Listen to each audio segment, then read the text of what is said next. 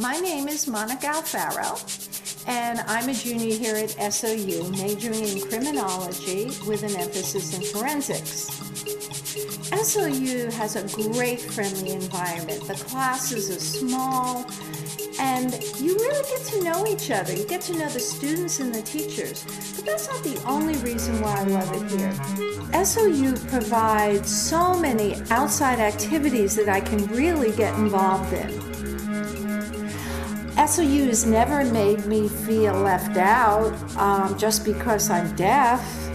No, that's not true. I really get to participate. I'm just involved in so many things like the Criminology Club, Latina Student Union. And I want to tell you about the Latino Student Union because I really feel connected with my Mexican and Latino culture. And I didn't have that kind of experience when I was living in Klamath Falls. It's very different here. I meet people who have different backgrounds, but we have very similar interests and we share with each other. It's a great experience. I have to say, really, that I'm so happy that I made the right choice to come here because I feel I fit here at SOU.